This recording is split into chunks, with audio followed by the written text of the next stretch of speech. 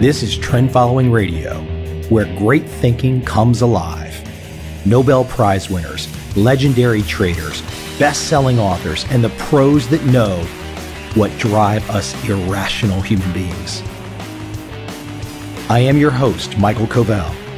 Not filtered, raw, honest. That's my passion.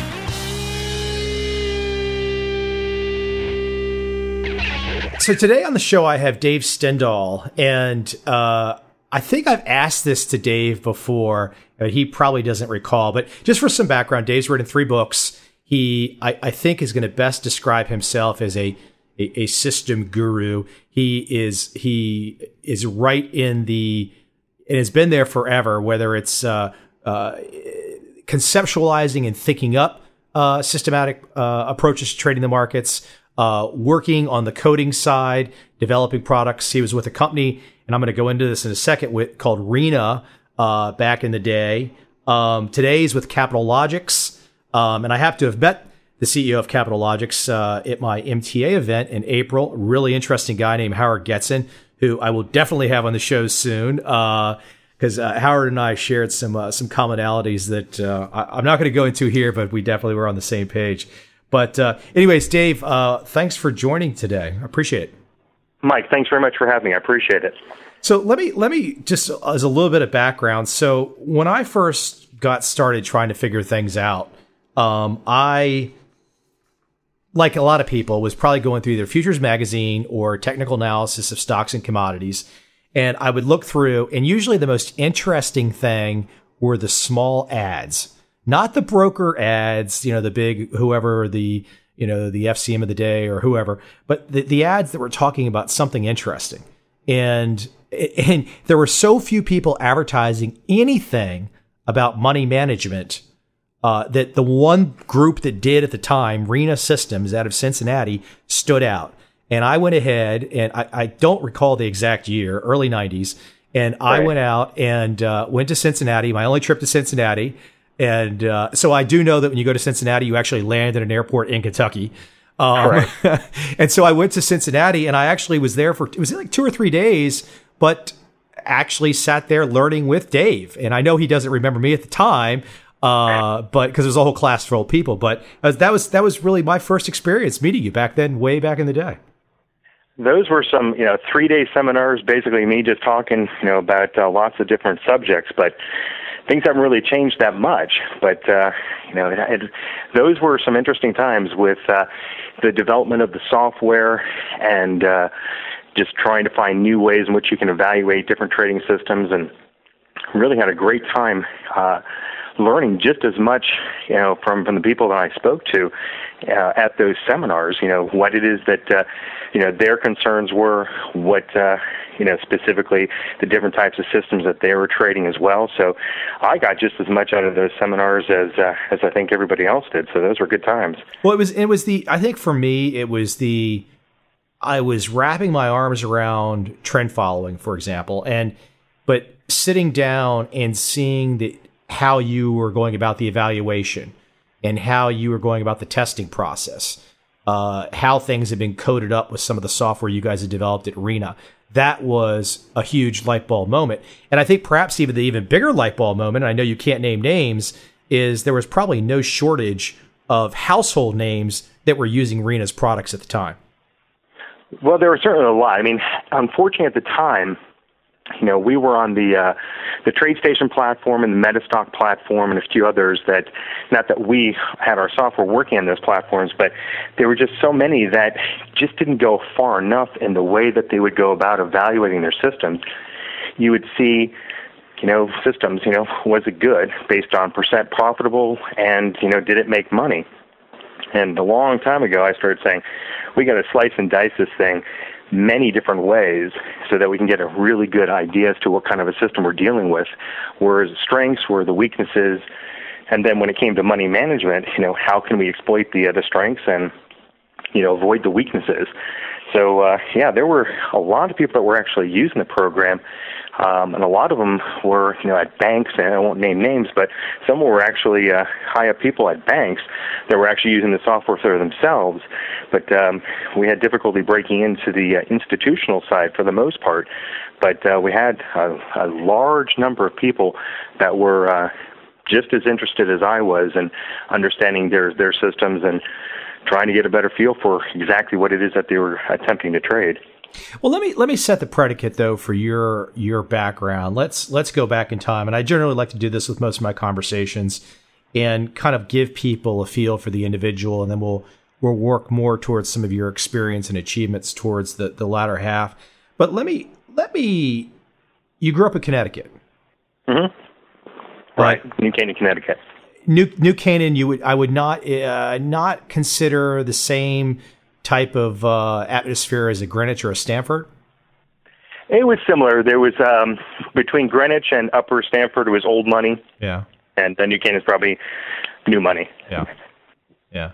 So you, like a lot of folks that I've talked to, you had, and I didn't. I did not have an early experience with any kind of trading, but you did at an early age. Why don't you tell me about that?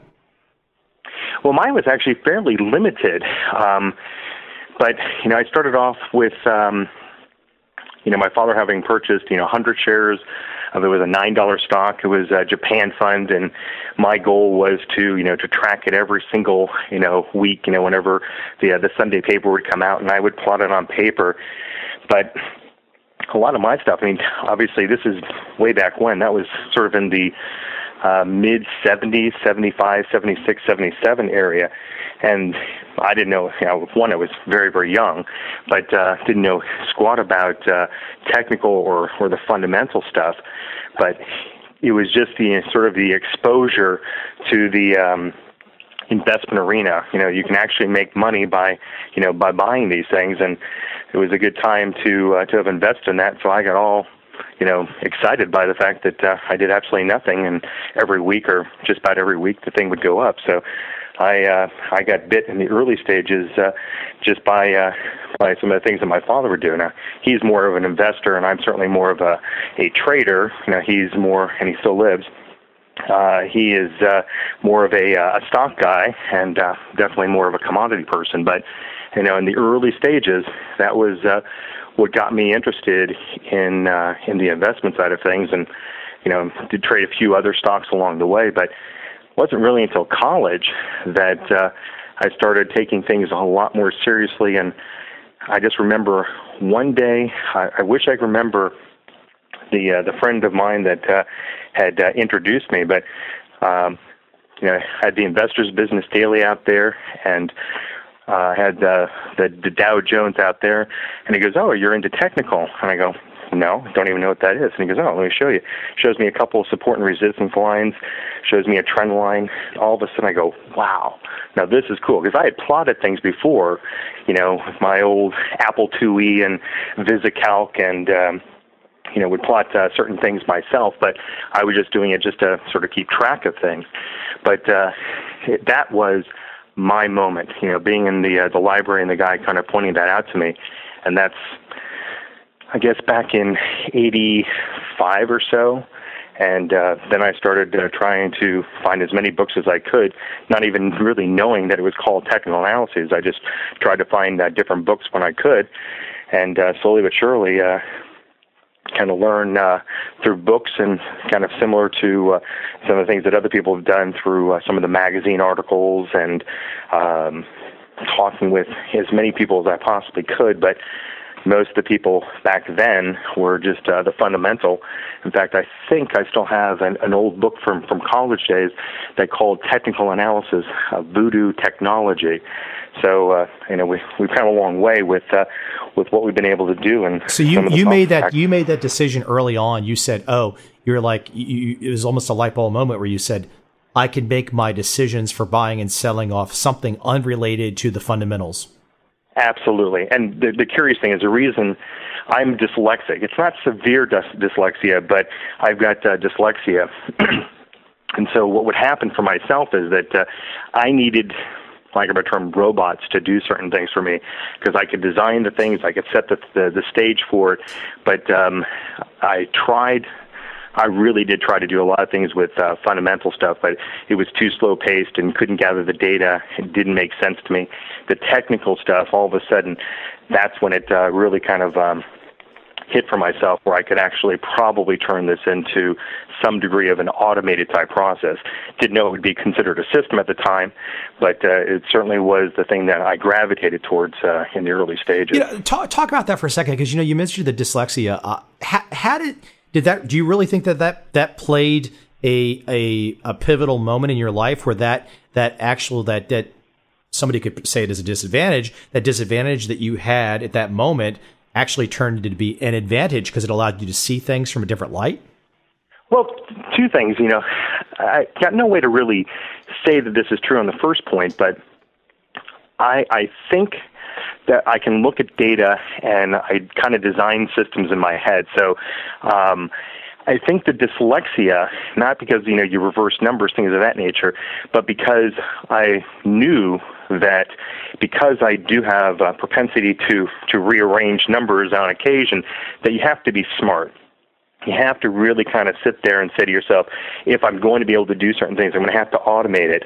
And so it forced me, I think, the dyslexia, I think it happens for a lot of people with dyslexia, you find ways around, and you find your own solutions. And so from my side, I couldn't just sit there and do it from a discretionary point and then say, okay, I'm going to go ahead and buy this. What I had to do throughout the years was to learn specifically how to kind of go through the steps of having the whole thing automated from start to finish, specifically on the execution side. And I think that it forced me to learn how to look at things perhaps a little bit differently. So I think that's the main point, that the dyslexia really helped me to go about doing it.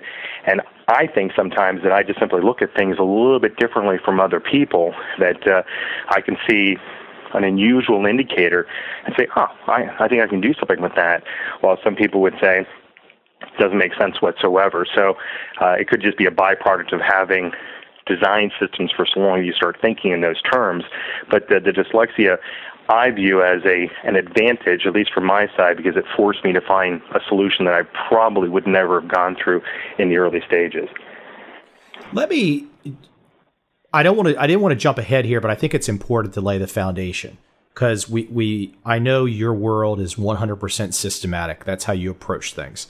So you come up with the trading idea, you code it, you test it, and then perhaps you apply it if it works. But what I would like is for you to put Professor Stendahl cap on and explain to me, from your perspective, explain to me, the audience, what is a system?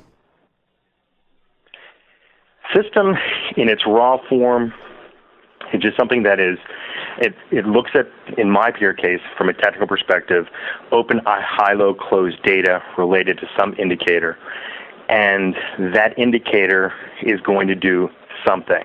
And you're going to have it go through a particular process. When it triggers and that condition is equal to true, as an example, because everyone uses it, a slow-moving average crosses above, a faster moving average, or the reverse. That's a condition that has just initiated itself. That in itself is a buy signal. So you allow yourself to say, fine, that's my entry signal. So you either go long or to go short, and then you have the reciprocal system, the indicator that does the complete opposite, or you have some other type of indicator or some other type of condition that looks to liquidate the position. In raw form, what you have is a legitimate, not quasi, not pseudo, a 100% situation that you can test that condition every single time, look at it historically, and that condition, when it occurs, you enter in your position, XYZ takes place, you end up liquidating the position. That's essentially what a system is. It's just simply math, open, high, low, close, indicators that when they run their course and they do whatever it is that you want it to do, they will enter and exit a position. Pretty straightforward. All right, but it's straightforward to you because you've been doing this for 25 plus years. So, but to the average person out there, even perhaps when I say the average person, it could be the average retail guy. It could be some high level, high net worth guy. It could be a guy that's running a pension. Some of what you just described is fairly simple and straightforward, though. It sometimes doesn't resonate. You immediately said, I got it. I saw the light bulb moment. How do you are there other ways that you will explain what you just explained to get people over the hump? Well, I mean, in order to design a system, you have to really understand what it is you're looking at. It forces you to quantify what you're looking for. And I've spoken to I don't know how many people. They say, well, I'm systematic. What's your system? Let's go ahead and try to code this thing. Well, I do it this way, I do it this way. Well, now it's changing. Is it this way or is it that way? And what it does is it really forces you to truly understand what it is that you're attempting to do. And the end result of it is that you're going to end up with a mathematical formula, something you can actually test. So it's well worth the time and effort to go through that particular process. So I explain it, to the lay public in that everyone, when they make a decision to buy, they are the system. They eventually come up with some reason why they've chosen to liquidate. Hopefully it's based on something you can program and not some analyst on TV that said XYZ, so you liquidated. But if it's something that you're looking at a screen on, it can be programmed. And I've had tons of people say, well, you can't program me. Well, because you're not systematic. You're more discretionary in your approach to things, and you're not really taking the time to sit down and list out what is causing you to buy and to sell. So, when it comes down to it, everyone is a system. It's just a matter of getting rid of a lot of the garbage, getting rid of a lot of the redundancy to what they're looking at, and boiling it down to its raw essence. And, some of these people have super complex systems, multiple indicators, and you can very easily get rid of this one. RSI and percent R, virtually the same thing. Why do you have both in there? I don't know. Well, let's get rid of one. And you can really boil it down and boil it down to something that's relatively simple. And I found, as I'm sure you have, that the simpler systems are the ones that have the fewest moving parts, and the fewest moving parts typically are the systems that they're not foolproof, but they happen to, in my opinion, be some of the more secure systems over the long term. So from that standpoint, go ahead. What I was going to say, you could almost make a car analogy there, where it's like you think back to the 1950s style Chevy cars, and you lift up the hood, you can see everything. It's kind of like big picture nuts and bolts. You kind of know where all the problems are. There's less moving parts. Now, you can drive a Lexus. I occasionally do, and there's never been a problem, but there's a heck of a lot more parts going on there. Exactly, and it's not something you're going to fix in your own garage. You're going to need all the electronics to figure out and sort of diagnose where the problem is. And I mean, I've got a Lexus, and they do run nice, and I've got no complaints, but it's not something that I'm going to be able to work on. When it comes down to systems, I want to make sure that, in general terms, I should be able to explain that system on the back of a cocktail napkin. And if I can't do that, then there's probably some redundancy in the system, so it's probably time to simplify it. The object is, yes, they're simple systems. You just simply have a lot of them and a lot of different markets, and you solve certain problems not in the system, not in the money management. You solve it, in the diversification of all the different markets. And I think sometimes people look at a system and they say it's not working. Well, it probably is working. It's designed for a certain type of condition.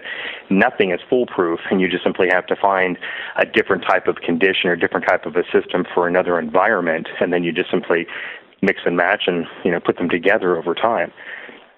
Yeah, I hope people are really paying attention, because I not only are we talking about systems, but I can see the way that you think and how you approach it, and it's systematic. You're getting people, the way you're talking about this, you're just presenting it in a very straightforward manner. And now people can either listen to your words and follow along and take the wisdom, or frankly, they're going to spend a lot of time getting back to the ultimate lessons that you're trying to pass along right now. Because I had a guy email me the other day, and he was talking about a trend following system. And he immediately starts talking about all these discretionary things that he wants to do. And I said, well, what about making that systematic? Well, you can't make it systematic. It's discretion. And I was like, well, was there some secret sauce that only you are going to know at the exact moment when something happens on the screen, and you can't write this down? You can't quantify it in any way. And I think that's kind of the attitude you're getting towards, was like, if you could talk it, you got to be able to quantify it, because if you can't quantify it, maybe it's not really there. Exactly. I've known a number of people, and you say, fine, I'm going to sit down, I'm going to spend the time, and I'm going to quantify you. You talk the talk, let's go ahead and put you down on a list. And then what ended up happening, we found this out very quickly. We've got a top-notch programmer, so we quickly started taking a look at what the guy was saying, and he goes, "Well, you're not programming it right." Really? Well, this is where you told us it should trigger. Well, you need this in there. Okay, so now we've got one other module we got to put in there, and then there's another and another. Well, what turns this module on and which turns this one off? And then you quickly find out you're full of crap. It's totally discretion, and you end up saying that you want to be the guy that's out there that says, look, I would have done this. Yeah, you would have done that, into the future. System people, we have to develop the thing. We have to then be able to go back in time without curve fitting or any manipulation, at least the honest ones. What we need to do is be able to sort of quantify this thing. And it's, at least in this one gentleman's case, the discretionary person was saying, well, you're just not programming it right. Well, it's because you haven't really thought it all the way through. And if you take the time to understand what it is that you're doing and why it is that you felt compelled to have to discretionarily make this adjustment or that adjustment, that you might become a little more efficient and obviously somewhat profitable in that particular case. But, it takes all kinds. That's why I like systems, because you peel away, the layers, you know what you're dealing with. And if you can legitimately design robust systems and accept, the strengths and weaknesses of those systems, combine them with other ones, then life becomes much easier. And with just a few people, you can manage a lot of money, as opposed to have a ton of discretionary traders do certain things. That's where the systematic people have the advantage. It's really just a matter of just taking the time, having the patience and the wherewithal to actually develop those types of systems. That's all the upfront work, but once you have them, trading going forward, in my opinion, is pretty easy. Now, your systems these days, and even in the past, you're but a price action guy. Is that right? Mm-hmm. Exactly. So I have a question for you to kind of slightly put you on the spot. So the biggest, baddest hedge fund manager on the block, managing who knows how many billions, I think he's north of 100 billion these days, is Bridgewater, Ray Dalio. And I don't know much about what he does. He's got an interesting kind of philosophical manifesto online. But I'm curious your perspective, because I sometimes theorize what some of these big folks are doing that are managing such massive amounts of money. But he says openly he is 100% systematic, but doesn't use any technical information. Which now you've been a guy that's been doing this for a long time. I'm sure you've tested everything under the sun. I mean, I want the audience to understand that of all the folks that I've had, I know I've had a lot of folks running significant money and whatnot, but I know Dave has lived and breathed testing for decades. So, I know right there with guys like Bob Pardo, you guys have, this is your specialty. So when you hear someone say, though, that they're running a 100% systematic approach, but not using technical information, how does that initially strike your gut? Well, I guess I might be old school. I guess I would say that I'd be surprised by that. But it would be something that I would be intrigued by. I choose to take people at their word. I have done things kind of in the same fashion for quite some time, so I'm certainly within my own little bubble, if you will. But there are some very smart people out there. You just like I put you on the spot with the biggest guy on the planet, right?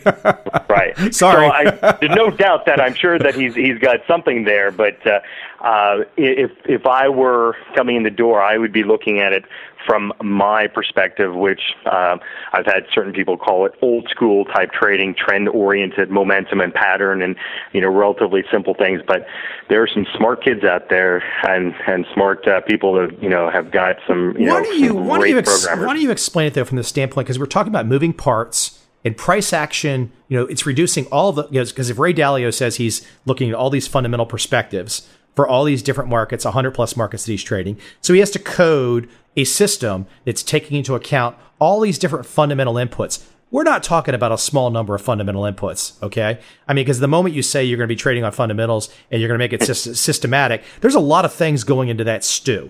I mean, there's a lot of inputs. Right. Now, over here on the Dave Stendahl side of the world, perhaps my side of the world, you got that one major input.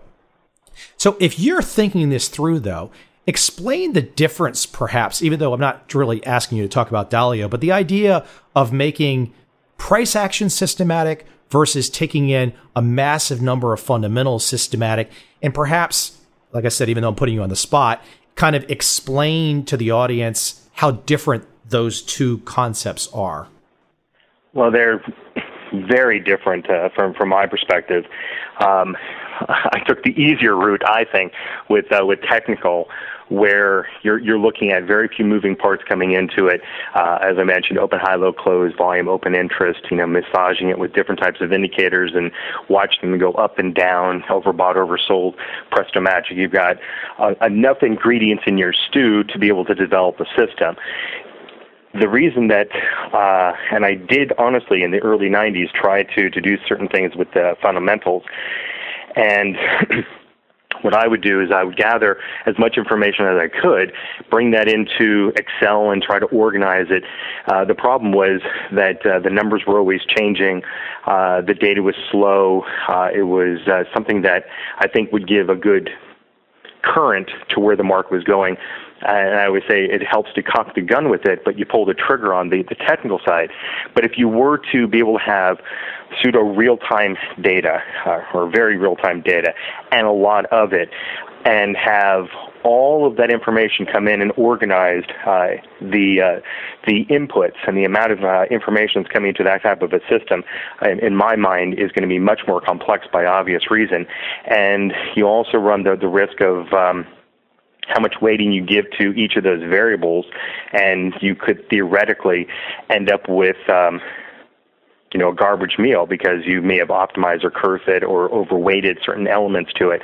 So I always chose to take what I think is the easier route, but be very painstaking in the way you go about designing it. So one can be very complex, and the other one, in its raw form, can be very simple, in my opinion. But let me just, because I think there's a little bit of self-deprecation there. Can you say the easiest route is the easiest route in the sense of perhaps you're developing the system, coding the system, etc. But I wouldn't call it less sophisticated, because I think the idea of being less is more is a sophisticated style of thinking, even though to perhaps the outside masses, they might say, oh, that's just simple. But the philosophy behind it is not simple. Absolutely. I mean, I've developed some very simple systems and presented it to some, very smart mathematicians, PhDs, and they looked at it and they said, too simple would never work. Well, it doesn't have to be complex. Sometimes fewer moving parts, as we said, is better, And so from that perspective, it's a matter of testing so many different things to find out what actually does work. But when you actually look at it and you peel away the layers and you really look at the code, it's maybe 4 lines of code, but how much time and effort went into figuring out those 4 lines of code, that the complexity is there. And then if you really think about it, open, high, low, close data massaged one way or the other, in my opinion, that's, the major thing that you should be looking at. Maybe not everything, but if you give me different types of data sets, first thing I'm going to be looking for is open, high, low, close data. I mean, that is the market. That is supply and demand. That is the raw juice that goes into the system. And that's obviously what you're going to be looking at. So you might as well, in my opinion, look at that as your starting point. And sometimes you don't have to go much further beyond that. So we've been talking about systems and your ideas behind them and kind of your philosophical foundation. But once, and we're not going to have the time today to go into any kind of a lot of specifics necessarily. But once you have a system with a positive edge, positive expectation, the next thing that I want to lead into to let you put your professorial hat on, the professor Stendahl, is to say, what is money management? Because a lot of people can hear that term, and those two words combined to different people on Wall Street could possibly mean different things. I think to you and I, with our backgrounds, we hear the phrase money management, and it's position sizing. We all have limited capital. So how much are you going to bet? Why don't I let you take it from the top, though? I'm just the guy sitting in the front of the classroom going, Professor Stendahl, I don't know what I'm doing right here. Please, what the heck is position sizing? What is money management? Please tell me. Well, as you said, kind of in this raw form, to me, it tells you how many shares, how many contracts to trade in a particular environment. You can have, money management, which I think is more of a misnomer. And I, like yourself, I like position sizing better. And there are a gazillion different ones. I mean, in the program that RENA just incorporated into TradeStation, I think they've got 15 different types of position sizing algorithms that you can apply. But essentially, in its raw form, it looks at where you are, how much risk do you have, how much money do you have, and through numeric form, it tells you how many contracts or how many shares you should be trading. It's just as important, and sometimes even more important than the system itself, so that you don't find yourself over trading something or betting too much. It's slowly, methodically applying what I think is the right position sizing algorithm to the correct system. And from that angle, you can have different position sizing algorithms. You can have something like a max favorable excursion, which looks at the individual system and tells you when to add to your position and perhaps how much to add to it. You can have a more traditional average true range with an average true range ATR type formula that tells you how many shares or how many contracts to trade.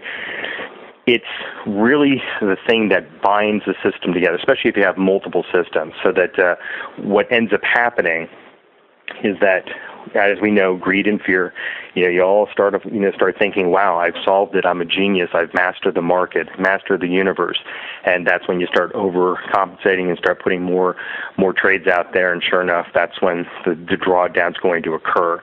And from my perspective, what these money management tools do for us is, just like a system, it helps to sort of curtail your emotions and specifically spits out a number. You will buy 4 contracts. You will buy, 8 contracts. You will buy, 1,000 shares, 1,000.2 shares.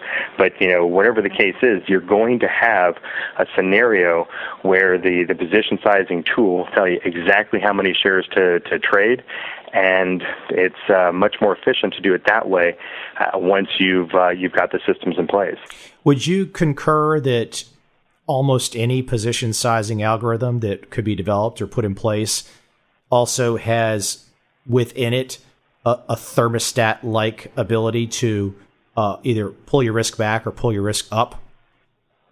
It should. I mean, there are aggressive tools like Optimal Left from Ralph Vince. We came up at Reno with something called Secure F, which was essentially the same formula, but if you're trying to minimize your exposure at a certain time, it's kind of a more conservative Optimal F. But yeah, you can have aggressive, you can have conservative, and then once you have that tool on there, you can make it more or less aggressive. But the great thing about that, as you were saying, is that it protects itself so that when you do eventually have some type of a drawdown, it reassesses things and looks at how much capital you have so that you're not compelled to say, well, I got to get back to where I was, and therefore I'm going to have to triple my position size because I need to get back where I was. The position sizing methodically will go through and make sure that you hopefully don't make too much money and you don't give back too much money, and it's what I would term, if you looked at an equity curve, a smoother ride because of it. Yeah. I think, we don't necessarily need to go into today. I know in the past you have run a CTA for many years, and you talked about one of the issues in running your CTA was dealing with clients. It's one thing to have successful systems, to have this great infrastructure in place, have good staff, good leadership, etc. But if you have clients that don't necessarily understand what all that is put together to do, then those clients can be nervous Nellies. They could pull out at the wrong time. They could just be a pain in the butt to work with. And I guess the reason I bring that up is that when you look at some of the long-standing CTAs that have really had the many decades, I think one of the advantages they have built in is that clients got started so early with them that they've kind of gone through the different cycles, and they've seen what happens with this position sizing algorithm. And so they know, they kind of seen this process happen, and they're comfortable with it. Whereas I think maybe this is part of your experience with newer firms and these clients today that all want to imagine that there's these low volatility, no risk approaches to trading. They sometimes don't have the patience. They don't, and easier said than done. I'm big into education. I'm big into explaining things as best as I can.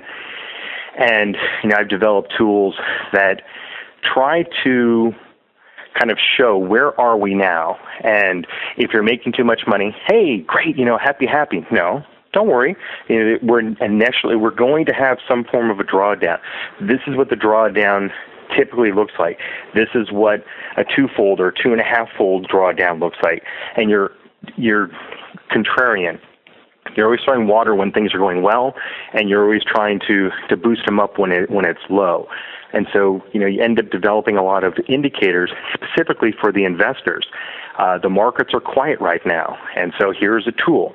So one of the first things that we would do is we would introduce this trend level indicator that looks at all the different markets, and we would immediately, while we're trying to get the investors to come on board, not just simply sell them on the product, but sell them on who we were, what we did, and what tools are you going to be looking at, so that when we're in a slow period, we're trend-oriented.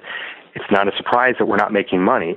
It's like you're a sailboat and there's no wind. How am I going to make money if I don't have any wind? Well, I should have more systems in the mixture, but if you're primarily a trend-oriented trader, no wind, you're not going to be able to make money. In fact, you might even, lo and behold, lose some money. And so what ends up happening is you start showing them additional tools. If they're willing to learn, if they want, then you start showing them these different types of indicators that are specifically designed for them, so that when things are quiet and you're not making money, maybe that's a good time to make an investment, an additional investment. And when things get super hot and you think that we're geniuses, and now you're thinking about adding to your position, and adding more, that would be great. However, look at the trend level. Look where it is. Is that something that you actually want to be getting into right now? Why don't you allow me to tell you, based upon this indicator, and show this indicator to you, and update this information every single day, so that you become sort of aware of your surroundings. And I wouldn't say you dumb it down, but you bring it down to a number, and you show them what that number represents, so that they can appreciate the education level you're giving to them, and also trying to save them some money so they don't get at the wrong time, and at the same time take advantage of when the markets are actually down, and it's a good time to add to your investments. That's, I think, what CTAs in general should be doing. I think they spend too much time in certain cases just trying to sell them, and then they send them their monthly updates and their little newsletter. But I think by educating them so that they understand, based upon the markets that you trade, here are some educational tools that you can use, so that your investors are in a better position going forward.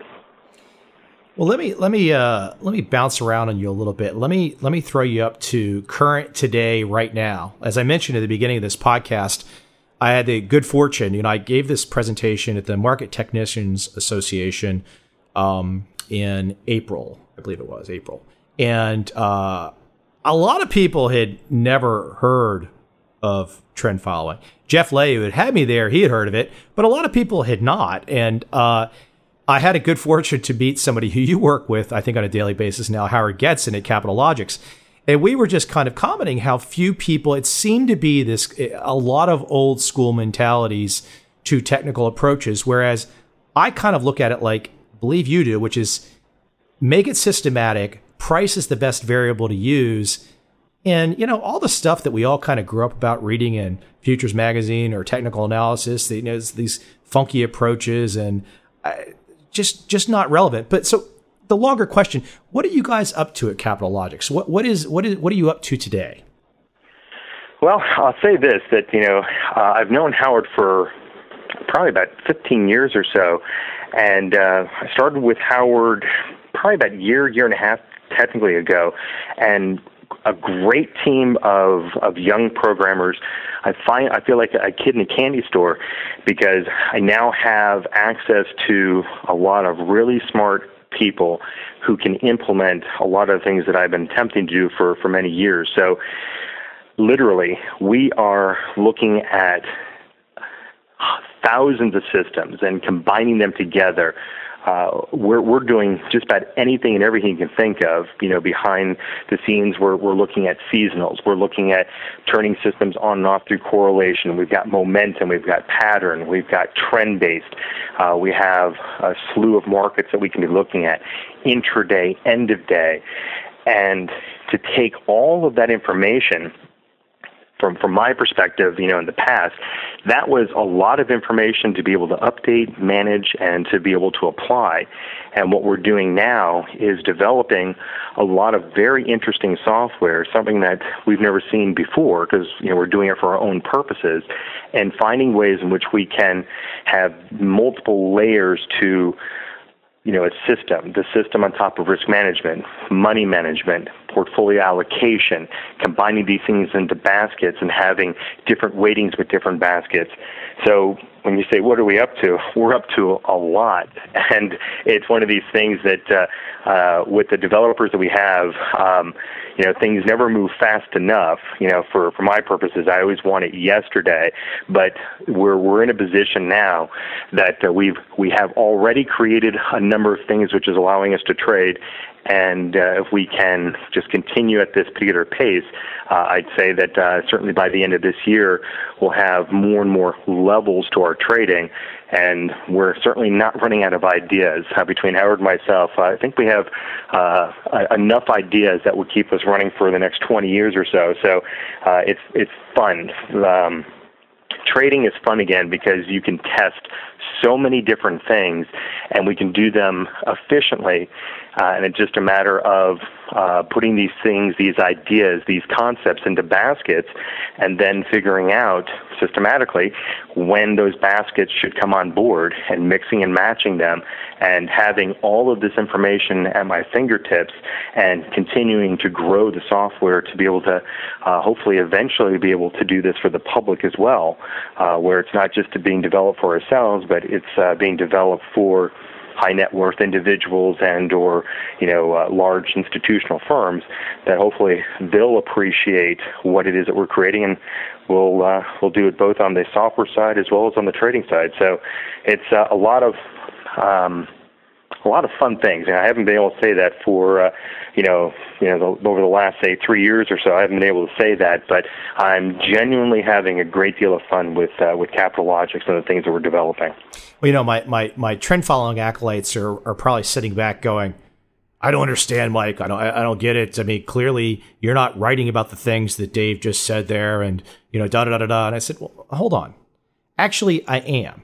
Okay. I mean, from my perspective, I think for the individual out there, or perhaps even the individual investor right now with the opportunities that present themselves, long-term trend following still presents a great, classic, fantastic way to participate when there's chaos out there.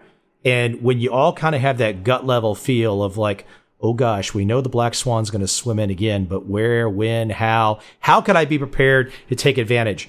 And classic trend following is just one of your best options.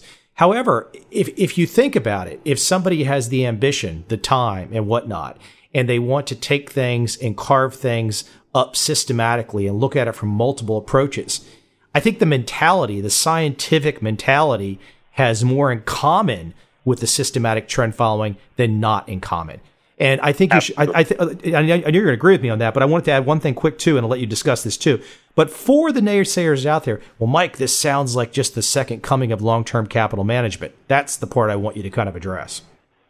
All right. Well, one, the core, what I always term is the backbone to any portfolio, specifically within our firm, it is trend oriented.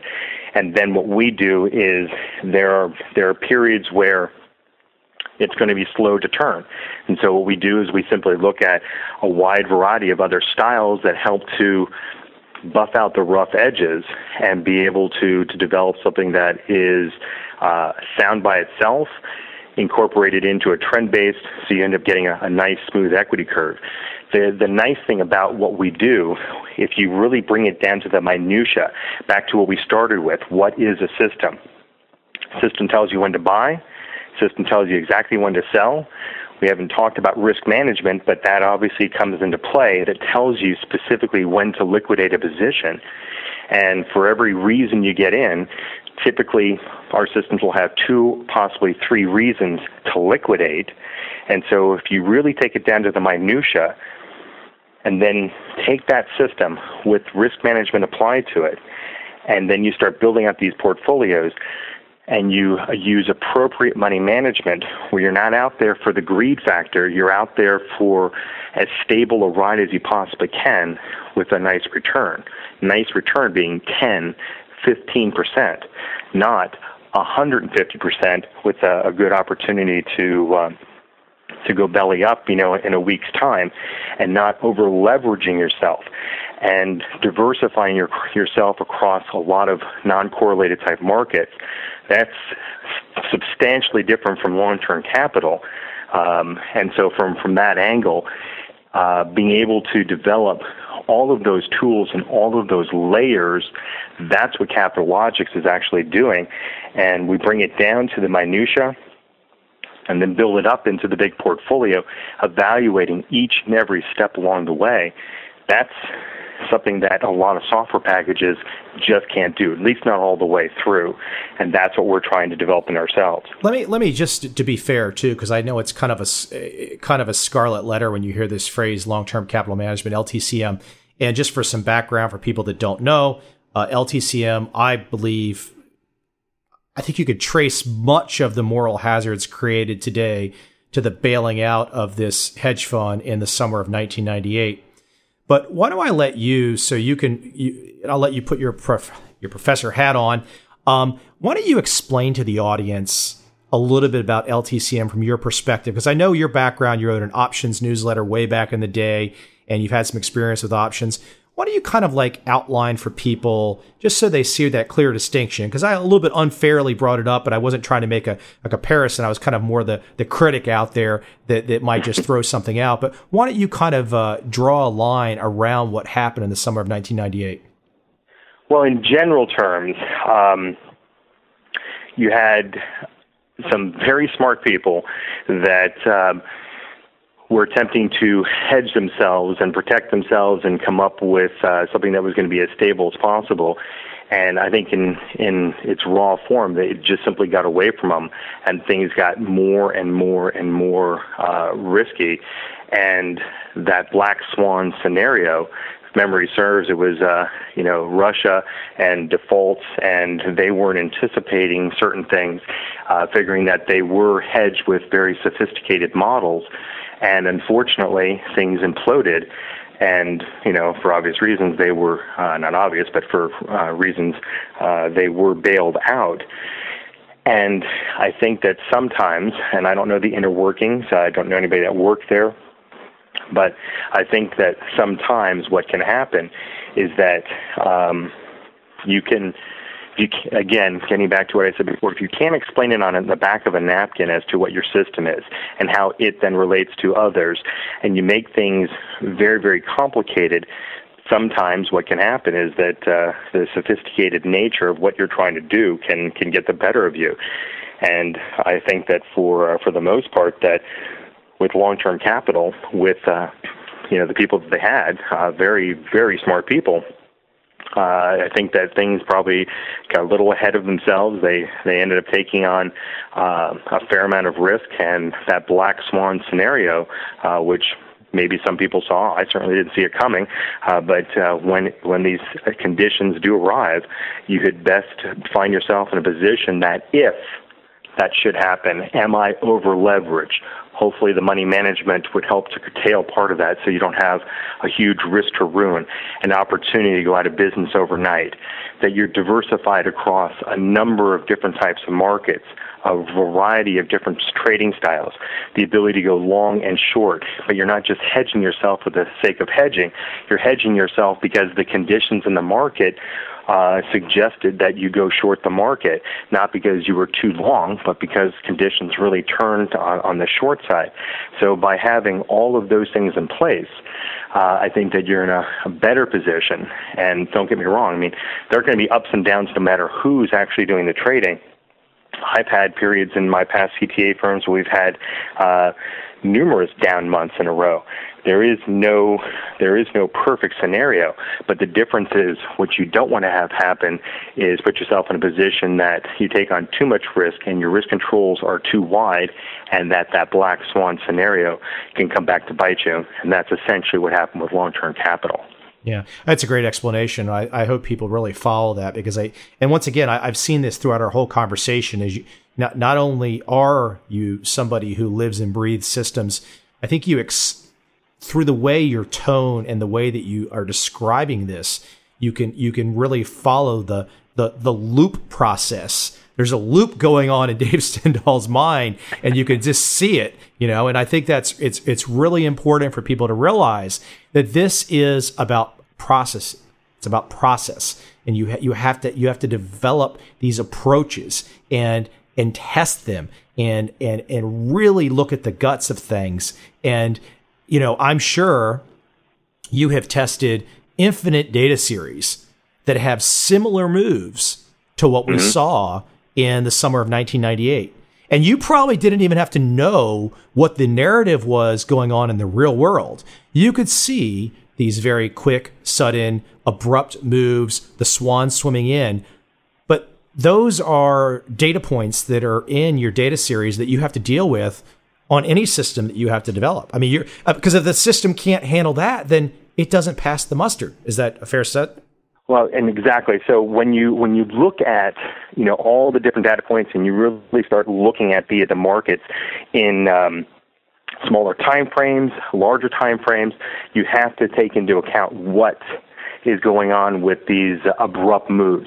And if your systems can't handle that, they don't have the right stop logic, they're too heavily influenced by those types of conditions, you're going to see it when you start to evaluate your systems.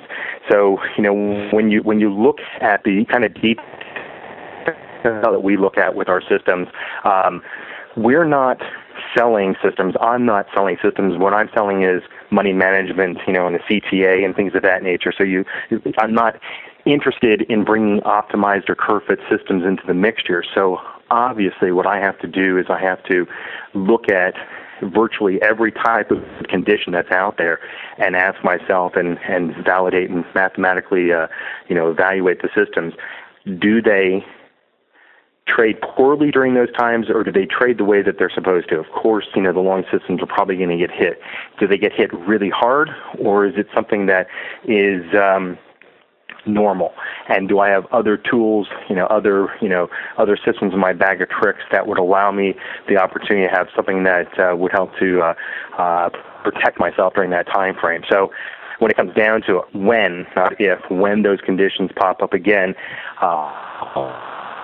hopefully the stop loss logic will help to protect, and hopefully the systems on the short side will hopefully be able to find themselves in a position to take advantage of it, give me a little bit of hedging. Hopefully the diversification through some other markets. I do an awful lot with correlation studies that hopefully would find myself in a position that I can avoid trading at certain times. So all those things come together. You find yourself in the light that you might have a better shot. There's never, ever going to be a scenario that it's going to be perfect, but at least you're more protected than a person that's ultra aggressive and throws caution to the wind in that kind of a scenario. Yeah. Well, I think I'm gonna. I know I can't keep you all day, but I think I'm gonna let you let that be the best sound piece of advice. I think it's a great hour of kind of really walking people through the systematic mindset. Dave, if people want to reach out to you, I know you're big on Twitter, so you're easily found there, but where else can people reach out to you and find out more about you and your current work today? The best place would be at the website, which is Capitalogix.com. Or you can, as you just said, you can track me. I do an awful lot on Twitter, putting out a lot of information during the course of the day. So you can find me on Twitter at David_Stendahl, Stendahl. And you can track me that way. Very accessible. So if people have questions, I like to talk, as you can tell. Listen, great stuff, Dave. Also, check out Dave's books on Amazon, and hopefully we will talk again in the future, Dave. I appreciate your time today. Great. Thanks so much. I appreciate the time.